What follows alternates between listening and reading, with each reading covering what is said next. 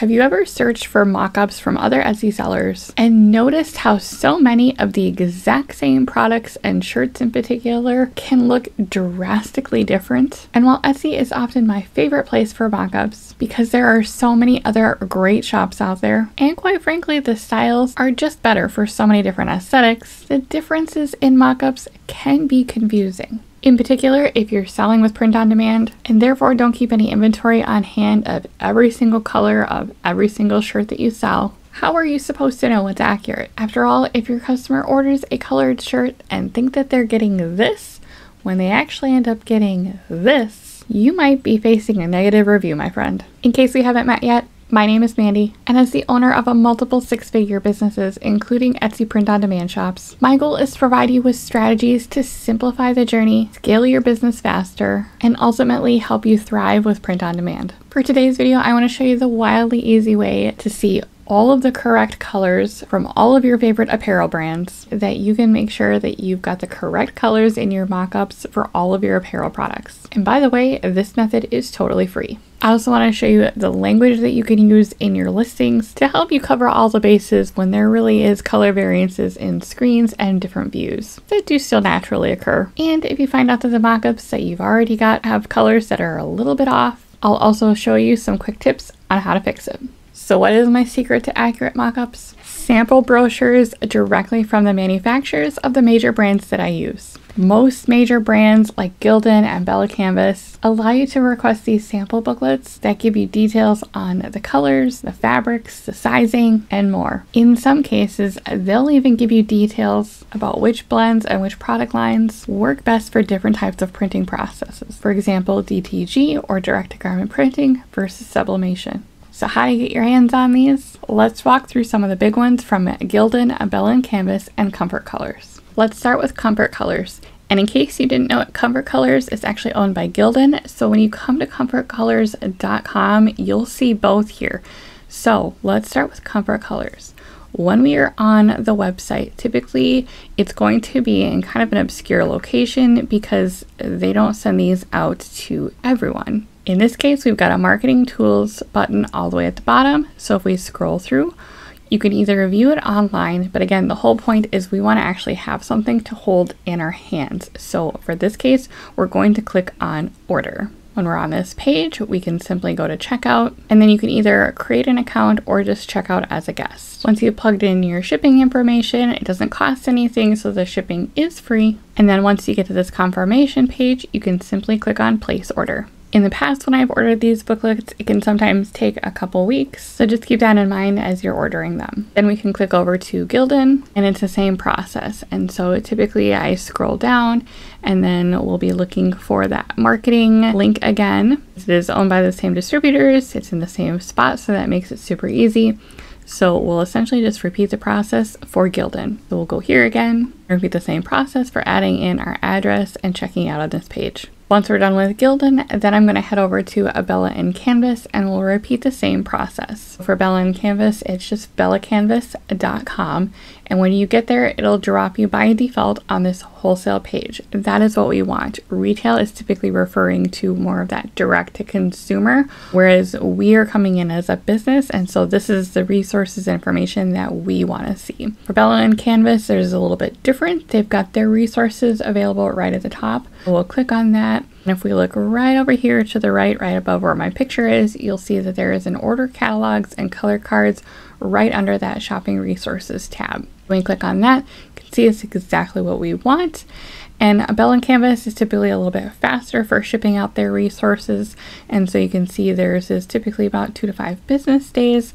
And so just like with Gildan and Comfort Colors, we'll add our information in here. See with Bella and Canvas that they give you a couple options when you're ordering. One is for the catalog, and that is for their What's New books, and that really just goes through some of the different products and offerings that they have in a little bit more detail, which is nice to have, so it doesn't hurt to do that. And again, it's all free.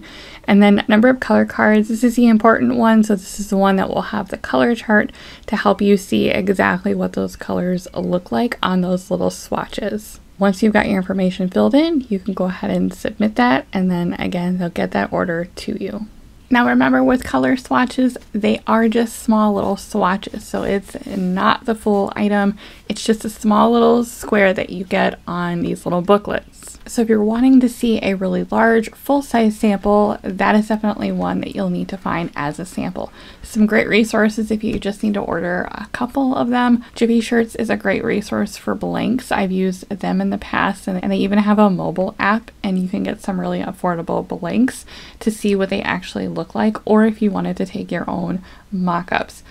But for the purposes of color charts, again, you get a nice small little square so you can see exactly what that color looks like, and it will give you a better sense of what's accurate on your mock-up and what's just completely off. Speaking of colors being way off, what do you do if you find out that your colors in your mockups are not quite accurate based on what you're seeing in the color swatch? First of all, if the difference isn't huge, I wouldn't lose too much sleep over it. There's going to be natural variances in your screen resolution, screen coloring, how certain people see things certain ways. There's always going to be a natural difference there.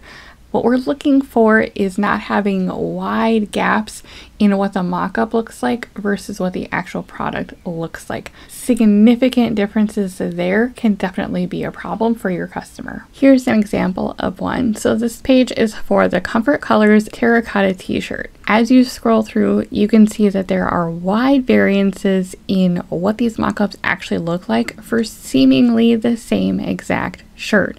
For example, this one looks very pastel. This one looks a little more subdued. This one's a lot brighter and lighter. This one's very much a darker, almost more of a melon color. As we keep scrolling, I've got one that's very light and almost washed out looking. And again, if we look at even all three of these are wildly different colors of the same exact shirt. So for your customer who's expecting perhaps this color and it comes out more like a subdued salmon color, that might be a problem. Some customers may not care, and that's great, but trust me when I say there are customers out there that are very particular about what they've ordered and what they're expecting to get, especially with a more premium product like Comfort Colors, which comes with a higher price tag. So what happens if you've already purchased a bunch of mock-ups and come to find out they're a little bit off in their colors? Well, one option is just to leave it as is. Some sellers prefer to stick to a very strong aesthetic, and so sometimes they really have that boho vibe, or it might be more of a beach vibe or a darker gothic vibe, and that's simply part of their branding. And that can be okay, but just remember that for most sellers, the problem will be that these mock-ups are heavily filtered, which means that what you and the customer see is not what the customer will actually get.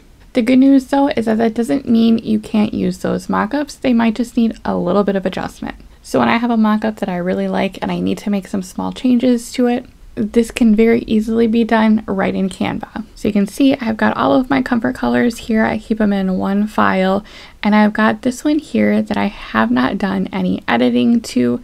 And so as I look at this and as I look at the color chart that I've got for terracotta and what it should look like, this is actually a little bit too warm for an orange color.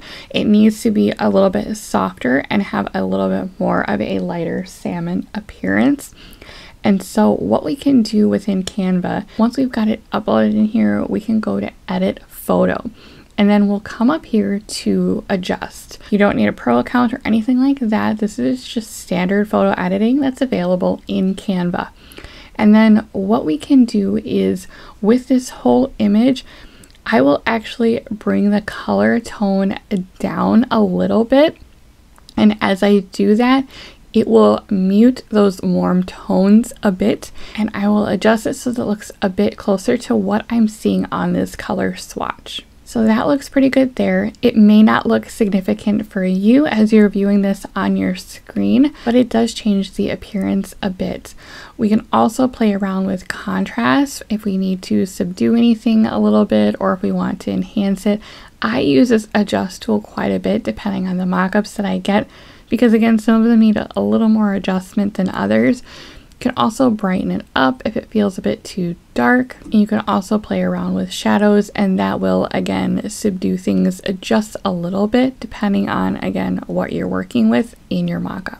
Again, there's no right or wrong on these. We're not reselling these mock-ups, so we're able to go in and adjust them to meet our needs. And in doing so, it will help us give a much more accurate view in our listing photos of the product that the customer will be receiving. And it may not look significant, the subtle changes that you've seen me make here in Canva, and that's okay, but I will show you if I right click on this and I detach it from the background, and then I've actually got the original up here, and if I do that, you can see that there is a difference here, and this is a much softer version of this one with some of those yellow warm tones turned down a bit to give a more accurate view of what this will look like in person. Especially with comfort colors, which do have more of that washed pigment dyed look to them, it's important to make sure that you've got some accurate mock-ups that you're working with for your designs. Now, even after you've made adjustments to your mockups in Canva or whatever editing software that you use, there's still bound to be slight variances in what people actually see on their screen when they're scrolling through the search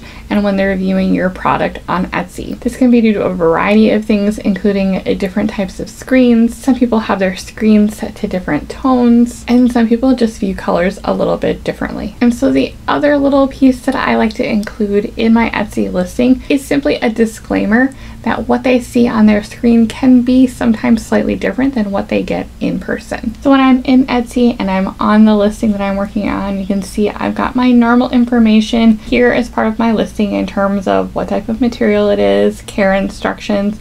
I also have a note in there that it is made with a direct-to-garment process and what that means in terms of a comparison between vinyl and screen print that so many people are used to using. If you haven't seen my video that goes into a deeper discussion on direct-to-garment printing and how that can be different in setting customer expectations, I've linked that for you, so make sure you check that out. But then the last thing I include in the listing is just talking about variances in color and size compared to what they might see on the computer screen. Again, does everyone read to the bottom of the listing description? Absolutely not. But at least it's there and it's something that customers can refer to and I can refer to if I should ever receive a question or concern from a customer. I hope this quick tip has been helpful for you. If you want to learn more about my strategies for thriving in your print-on-demand business, make sure you're subscribed to my channel so that you don't miss out on any upcoming content. And in the meantime, be sure to check out the dedicated playlist with my masterclass course that's right here on YouTube. Thanks for watching. I'm so glad you're here, and I'll see you next time. And if you're looking for more helpful ways to continue the work and stay connected, I invite you to join me over on Patreon, where I provide a membership to get exclusive access to my Google Drive with all sorts of wonderful tools and resources that I've created and continue adding to every month.